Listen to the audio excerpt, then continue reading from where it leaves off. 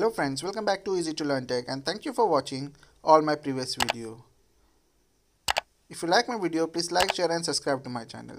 And in today's video, we are going to see a IPM board replacement. How to replace a IPM board in a VRF unit. This IPM board has burned on from the back side due to the fluctuation of the electricity. Without wasting the time, let's start our video. Let's change the IPM board. As you can see, this 3 cable is for the inverter compressor UVW, and the black one is neutral, which is coming from the capacitor, and the brown one is the positive from the capacitor, and this cord is coming from the filter board.